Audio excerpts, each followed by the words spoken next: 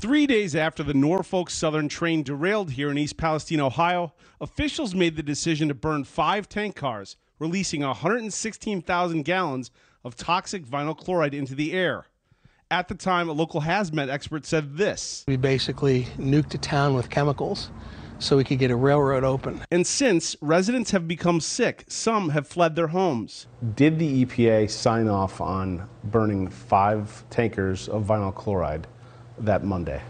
Well, EPA didn't sign off on anything, even if it was 1 tanker. Mark Durno is the U.S. EPA official in charge here. We were consulted for health and safety purposes to be able to, they wanted to know whether or not we could set up an air monitoring system to be able to adequately address community safety issues. Yes, we were part of the overall decision, but we were not a signatory to the actual incident. So I just want to be clear.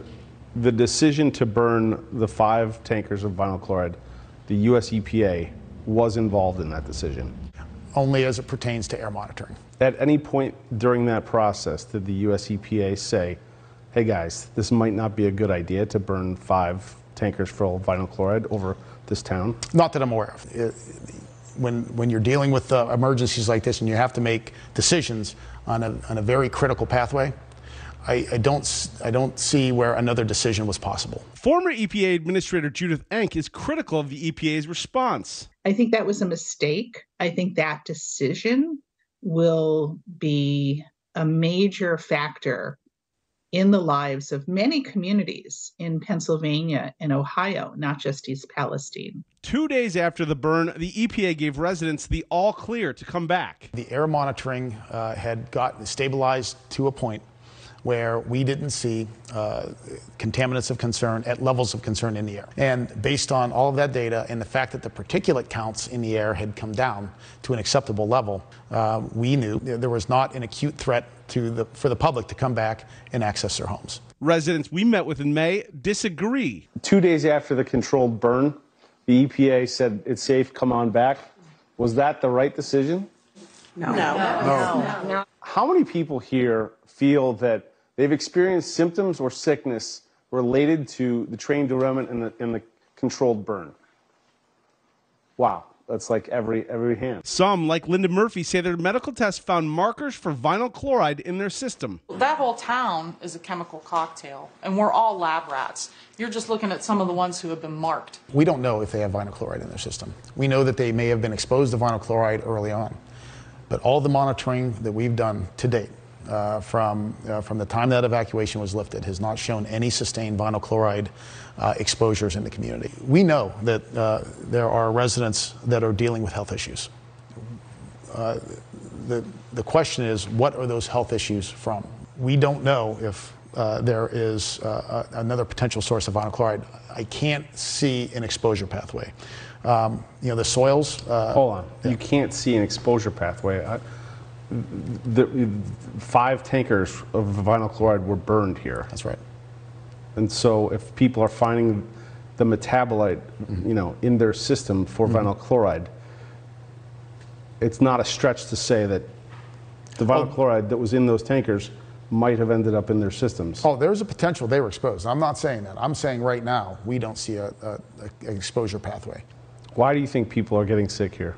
I don't know the answer to that. I'm not a health professional. Independent testing expert Scott Smith has found dioxins, the most carcinogenic compounds on the planet, in the soil, the water, and in people's air filters. His latest results from 3 residents who have reported health symptoms show dioxin levels in their furnace filters at least 2,000% higher than a control sample in a neighboring town not affected by the toxic plume. Other than taking a biopsy of people's lungs, the next best thing to see what they've potentially been inhaling that could be causing their medical issues are the furnace filters. His work should encourage the U.S. Environmental Protection Agency now to go and grab some other filters and do similar testing and analysis. But the EPA says they will not test furnace filters here. I think that's a mistake. Why won't the EPA do this?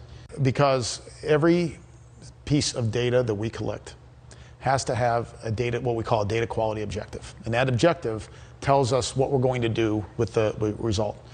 If we go out and collect a furnace filter sample and we don't have any comparative values to measure that against, then all we have is a piece of data that we can't use. In the EPA's opinion, is East Palestine and these surrounding communities, is it safe here for residents? I don't see any exposure potential from the derailment site based on the hundreds of thousands of monitoring points that we have. Is it safe? Well, don't go into the creek. There's contaminated sediments in Sulphur Run, right? It's not safe to be wading in contaminated sediments.